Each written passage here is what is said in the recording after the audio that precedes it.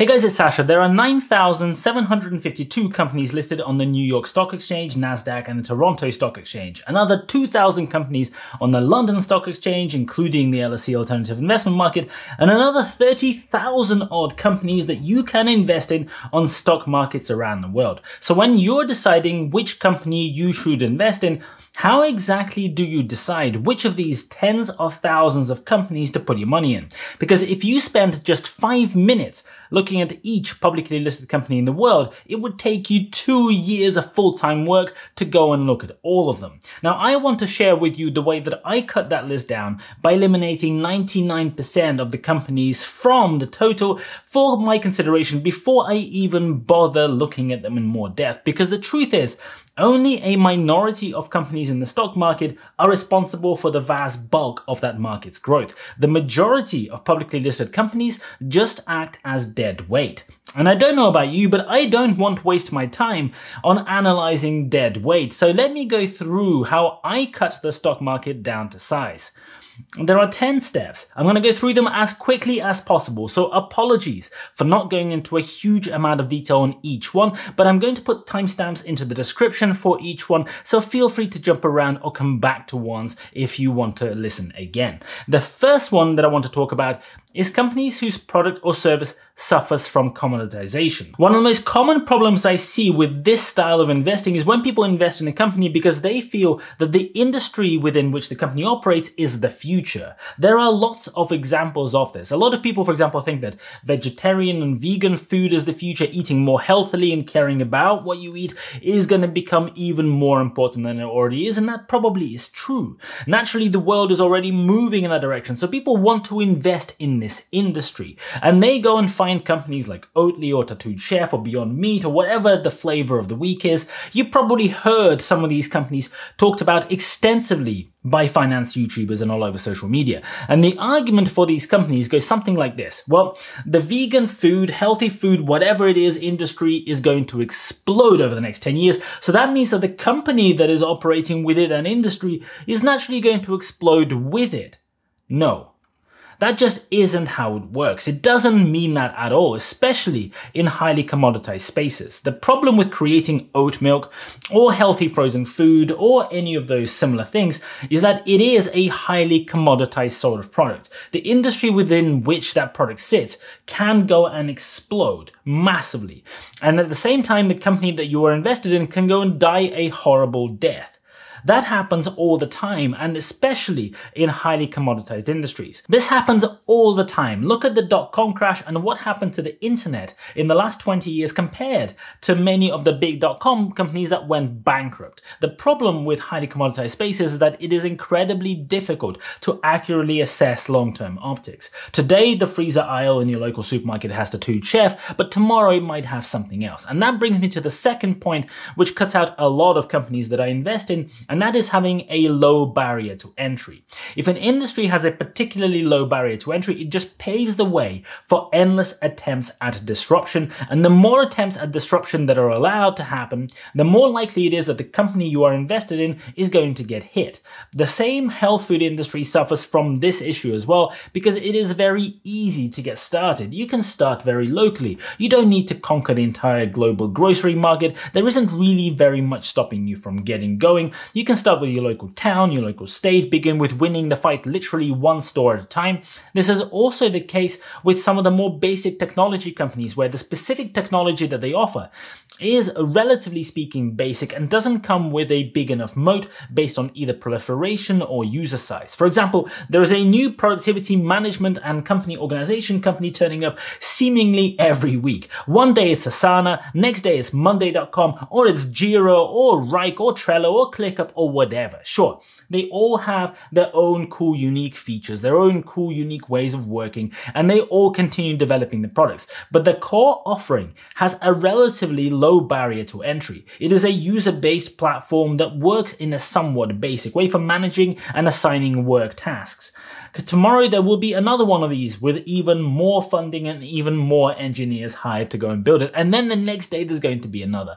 I much prefer to invest in companies that have protection with a relatively high barrier to entry. Now, that barrier to entry could be one of many different things. It could be the development cost and time required. The EV industry is one great example. There are a lot of people out there trying and failing to win in the EV industry because it is incredibly difficult, extremely expensive, and very time consuming to start producing high quality electric cars at scale. You can't just go and do it with a few $100,000 and 20 employees. It's impossible. The barrier can also be the cost of building trust because you have to do a crazy amount of marketing. This is a common issue in industries where trust is a very big part of the decision-making process, especially when there are multiple providers offering similar types of services. Travel is one example. When a new travel company goes and turns up to disrupt, like Trivago, for example, they better have a huge and insanely massive marketing budget of tens of millions per year to go and build sufficient awareness for them to become the provider of choice. Or the barrier to entry could be the network effect. This is the sort of effect that builds when user volume breaks through a critical barrier where it becomes exponentially more difficult to displace the leader by competing from starting from scratch. You can go and build a new Facebook, for example, and maybe your social network will be better than Facebook in every single way. It will look nicer and more modern. It will work in a better way. You'll have features that Facebook doesn't have, whatever, but everybody is already on Facebook. So the problem you're going to come across is, why should somebody go and sign up to your platform when it has none of their friends on it? When it doesn't have anybody else on it, that barrier to entry can be incredibly difficult to overcome. But even if an industry has high barriers to entry in place, I also avoid any company that operates in an industry which is engaging in a race to the bottom. This one is actually one of the best ways that I cut the list of companies down, but it's also one that can get people's backs up when I explain it, because many people invest heavily in companies that are busy racing to the bottom. Most industries in which a race to the bottom happens are to some degree commoditized as well, but don't necessarily have low barriers to entry. And the big problem with industries that are busy racing to the bottom is that as a long-term investor, I just don't like the optics of a company that I am invested in where the natural order of things is for the revenues for that company to be aiming at zero. One good example of this is the consumer finance industry. Now, I have worked very extensively for most of my career in that industry and consulted retail banks and financial services companies around the world, so I feel I understand it somewhat well. But as an investor, the problem with industries that provide payment solutions, banking solutions, or credit is that there is an endless race to reduce margins. A pressure from the customers, a pressure from the regulators, a pressure from every single direction. A customer is not going to go and choose Bank of America over Wells Fargo because they just like the brand. They just like the product more. With most of these products and services, the overwhelming driver of customer acquisition and retention is price. There's almost no space for anything else. Somebody might go and look at a Tesla and another car that maybe costs 1/3 of the price and still choose Tesla. They just prefer the way it looks, or they prefer the technology inside, or whatever. Same thing with the iPhone. Same thing with many, many other products by leading companies. But literally no serious customer is going to consider two roughly equivalent payment processing solutions and pick the one that costs 3 times as much. And we are still in the early stages of development of this industry in some ways, of online payments, international transfers, cryptocurrency, and much more. So there are still margins to be had today, and these companies are making money, and new customers are there to be won. But when I take a step back and look at timescales like 10 years or 20 years or longer, this is the reason why I generally have very little interest in companies like PayPal or Square or Coinbase. I do get why they are popular. I do understand it, but I'm also not keen to sit there watching how this race to the bottom pans out. The next big reason I exclude a lot of companies from consideration is by cutting out anyone operating in an industry that is highly cyclical or with a fast replace rate. Now, that is not to say that you can't make money on these. Cyclicals actually can be a great way to make money by rotating in and out if that is your sort of strategy, but I am much more interested in robust long-term growth rather than trying to figure out exactly when the bottom or the top of various cycles always happens. The replace rate is probably one of the most overlooked factors in investing decision making. A company can look great when you look at it right now, and even based on your projections in the short and medium term, but there can be fundamental macro reasons why that company is unlikely to still be at the top of the game in 20 years' time. One area where this is a particularly big problem is in the cutting edge technology. If you go and look at what the leading companies in any of that kind of space were 20 years ago, I can pretty much guarantee that they're going to be absolutely not the same as the companies that are leading the way today. And the companies that were dominating that space 40 years ago were categorically not the same companies as 20 years ago, and so on. The problem with the fast replace rate is that it can kill companies even if they operate in a low commoditization and high barrier to entry environment. Because fast evolving technology has a habit of making best-in-class technology today completely obsolete tomorrow. It has step changes, and the company can navigate through this by constantly staying ahead of the curve and moving on to the next tangent and winning on the next step change. But there will usually come a time when they fail to do so.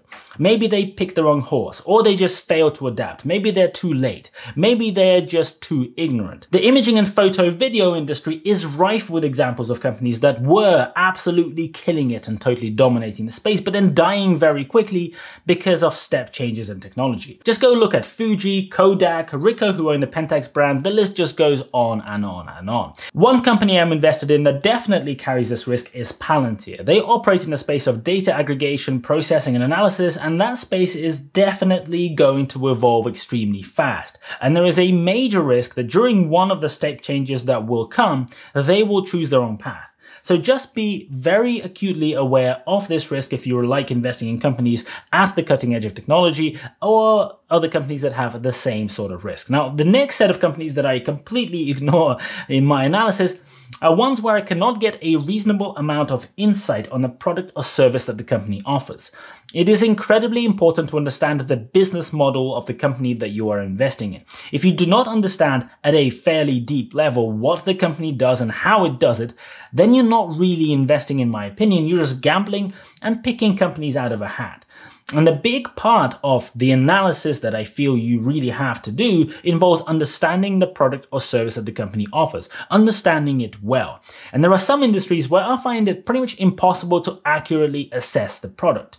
Now, it might just be me, but sometimes there just isn't any data or insight on which I can base a robust analysis. The biotech industry is one of those examples. People often like to invest in companies in this space because they heard that biotech is the future, or because the company CEO throws a lot of buzzwords around, or whatever. It is very, very popular, but the highly competitive nature of their work means that they leak absolutely nothing about their product development, the specifics of how the products work, and even if you did get your hands on some of the information, the likelihood is you probably wouldn't understand it. I don't. And so for me, any investment in that sort of company is just an investment in a black box. I have no idea what will come out of that black box. The thing is, some of them will have some amazing things come out, and they will come with massive growth. No doubt about that. But without the data or insight, I, as an investor, do not have any reasonable way of knowing which of those black boxes might do it and which ones will not. I don't have any good way of assessing what the risks of those products are, what the risks for the company are. And so the long and short of it is that I simply don't know enough about those companies and have no reasonable way of being able to increase my knowledge either. And when there are tens of thousands of other companies that I can look at, I am very happy to not bother gambling and ignore everything that acts as a black box. Now, the next big reason why I cut out a lot of companies is the presence of major qualitative red flags. This especially applies to growth stocks or earlier stage smaller companies. Often these companies are loss-making, maybe they're a few years away from even breaking even, and you're investing in the long-term future of those companies. The path to that long-term future is almost guaranteed to be rocky. There are going to be huge ups and downs. It happens all the time, and many of those companies just simply won't make it. Some of them will die slowly, others will go bust spectacularly by going bankrupt or whatever. So if you go and see major red flags in your qualitative assessment investment. These can make that rocky path ahead even more perilous. And I see a lot of people talking about stocks on YouTube that really suffer from this, in my opinion. This is probably the most common reason why I ignore most of the stocks that seem to be really, really popular. The vast majority of EV stocks, for example, out there suffer from really significant major red flags when I go and look at them and do my assessment. And yet, the likes of Lordstown Motors, Nikola, Workhorse, Arrival, and many others were the most popular topics of conversation all over YouTube for the last 2 years, including the biggest financial channels out there. That is not to say that each of them is guaranteed to be doomed. There is every chance that maybe one of them will do remarkably well. But the road ahead is already really, really hard. I just don't see the need to put my money into a company where I already see major reasons to avoid, major reasons why that road is going to be getting a heck of a lot harder from here. Now, next up, I have another way where I cut out a huge number of companies from consideration. Investing in stocks is hard enough as it is. You will win on some stocks and you're going to lose on other stocks. It happens to me, it'll happen to you, it happens to everyone. But sometimes there are macro exogenous reasons that can lead to a stock going to zero. Now, these reasons are often called FUD by staunch defenders of the stock who maybe bought a few shares and do not want to hear anything that sounds negative about their chosen investment. But I personally really do not like carrying known, non-negligible exogenous risks of my investment going to zero. Some of these risks might be small, but they are not zero, and that is really important. For example, in China, there is a law that prohibits foreigners from being able to legally own shares in Chinese companies. And today, there are two ways that you can go around that law. You can either buy shares on the Hong Kong Stock Exchange if they trade there, or you can buy American depository receipts in the US or other countries, which are contractual arrangements, which are not shares, but kind of have some of the features of being like shares. And whether you like it or not, there is an existential risk that has nothing to do with the company that you're invested in, whether they are a good company, whether they're going to succeed or not, and your investment could one morning when you wake up suddenly be worth nothing. Now, one day the Chinese Communist Party might just turn around and decide that ADRs in Chinese companies are illegal because they are essentially circumnavigating the law on ownership of Chinese stocks. Or they may decide to continue the path of alignment of Hong Kong with mainland China and ban foreigners from being able to own shares trading on that exchange. Could be a million reasons why that happens. It may never happen. The overwhelming likelihood is that it probably will not happen. But China could easily go and get dragged in through some sanctions related to the ongoing Russia conflict in the Ukraine, and they could go and retaliate. China could at some point have their own conflict with Taiwan or in Tibet or in the South China Sea Islands or somewhere else. I don't really care for the specifics of how the situation could play out. I just know that there is a non-negligible risk that nothing to do with the company that I'm invested in, nothing to do with whether that company performs well. One morning, my entire investment in that company could become null. And I just don't like that kind of risk, so I like to avoid it altogether. There are plenty of risks of my investments going to zero that I do not know about in advance. So why add to those risks by carrying ones that I do know about? Now, I also don't like investing in industries that are dying. That might sound incredibly obvious, but there are a lot of value investors or dividend investors who advocate these industries because they will claim that companies are underpriced or that you can get a great dividend yield or something else. Tobacco is one of those industries and oil now is another. Now, can you make money by investing in the right companies at the right time in those industries? Absolutely. But the overall trajectory in the next few decades for those companies in that industry is to the graveyard. And when I'm looking at my investments from a long-term perspective, I don't want to invest in industries that are heading for the scrap heap. The overall trajectory, whether you like it or not, is down. Now, sure, there will be some upward bumps along the way, and maybe you can go and catch it, but I don't have a crystal ball. I don't want to waste my time trying to guess at how geopolitical events will play out or how quickly the whole tobacco industry will die, so I just ignore all the companies in those spaces full stop. Sometimes companies in these spaces can transition to the replacement or another auxiliary or adjacent industry. Many oil companies, for example, at the moment are making a lot of noise about renewables or electric car charging or things like that.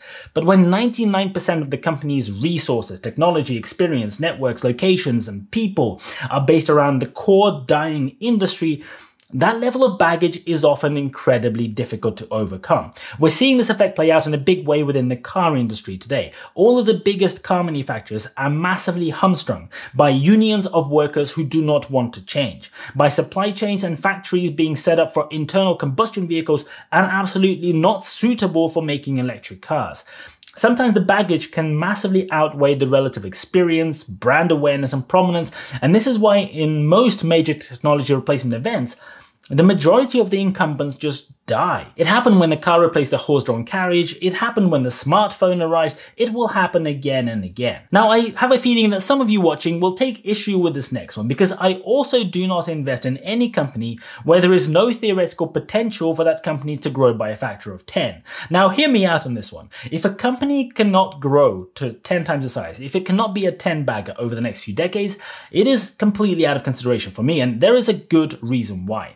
When I invest in a company, I invest because I feel that the current valuation of the business is much lower than my assessment of that company's future cash flows. And no, I do not think that the companies I invest in will definitely go and increase in value by 10 times. That's not what I'm saying. I don't expect that at all. But I also know that there is a range of possible outcomes when I invest in a company. It could be that my forecast, the numbers that I have put down in my models as the average, could play out perfectly. It could be that the company does a bit better than I expect, or maybe a lot worse than I expect. All of those are possible. There is a range of possible outcomes.